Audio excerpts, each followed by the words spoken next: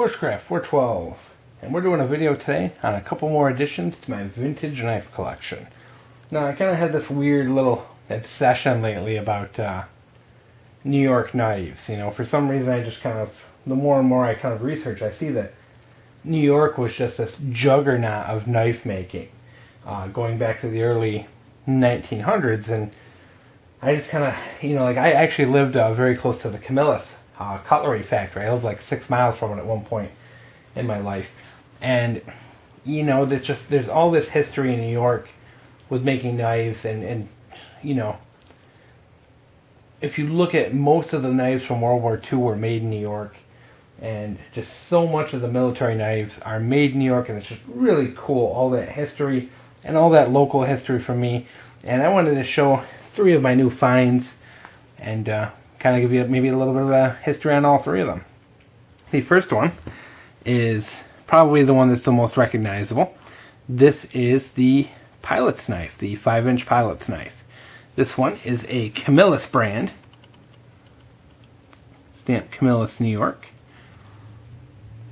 A little worse for the wear. I've actually tried dating this knife, and from the research I've been able to tell is that, you know, of course the pilot's knife's been around since the 50s, but they went from the 6-inch to the 5-inch in 1962, and then the other little fact I found out is that they stopped marking the blade in 1967 and started marking on the pommel.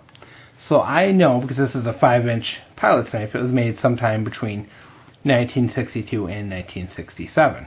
So, very neat. And if I'm wrong on that research, guys, somebody go ahead and correct me, please. But that's the best I can come up with at this point. Very cool knife with a very cool history. Originally designed by Marbles out of Michigan. And Camillus was able to underbid them. Cool knife. And I guess the sawback, the interesting thing about the sawback on this is it wasn't meant to go through wood. It was actually meant to go through the fuselage of an airplane. So, kind of neat little bit there. Now you can see this knife's a little worse for the wear, but I'm going to try and do a light restoration job on it and just make sure I can preserve this for future generations. And I guess there was some glow-in-the-dark paint on the pommel too, which of course is long since kind of worn off, but neat little fact as well. If anyone has any more information or history on these, I'd definitely love to hear it.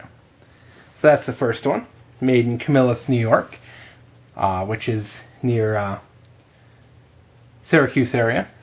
It's kind of dead in the middle of the state, for those of you who aren't familiar. Camillus was around for about 100 years. They closed their doors in 2007. They were a huge company that made, you know, everything from pocket knives to, you know, they made the they made the USMC fighting knife in World War II and many other knives, but they closed due to foreign competition. Second knife, very cool little knife. This is Pal Cutlery, and the markings on this are very light, so you probably won't be able to see it. But, you know, the blade's not in the greatest shape. But it does say USN Mark 1, so it is a US Navy Mark 1 knife. Marked with Pal Cutlery RH35. Pal Cutlery, I believe, was originally out of Germany. And they moved to like Chicago, and they moved around a bunch, but eventually they settled down in Plattsburgh, New York, which is up near Canada, in the North Country up there. And they produce these knives for the military for quite a while. I guess Pal completely stopped their production and just started making, you know, military knives. And this one is the U.S. Navy Mark 1 knife, which I picked up for, I think, $14. Oh, by the way, I got the Camillus knife for like $19.99. Got this one for $14, which really cool deal. They're not very popular, but Pal Cutlery, you know, not many people have heard of them except people who collect, you know, vintage knives. But they were out of Plattsburgh, New York. So, very cool knife. Probably World War II era. Who knows if it was issued or not. There's not a lot of information on Pal Cutlery. Very interesting aluminum pommel on it. Very cool little knife. Once again, if anyone's got more info on this bad boy, I'd love to hear it. And this middle one is a very cool knife. This is something I never even heard of until I started getting into vintage knives. This is the Cattaragus 225Q. This is essentially a knife that was made for commandos. You probably won't be able to read the stamp on there. But Cattaragus County is in kind of the southern tier of New York. They were, I believe they went under a couple different names as well. They existed until about the 1950s when they closed shop. The interesting thing about that company is that the Case brothers, who went on to form Case Cutlery in Pennsylvania, came from the Cattaragus factory. This knife, I believe, was originally designed for commando use. It's very similar in size and shape to the K-bar. This is, of course, like a World War II issue knife. I don't believe they made a civilian version. So this would be World War II issue. People often refer to it as a quartermaster knife, and that quartermasters had it and they would use it to open crates and whatnot.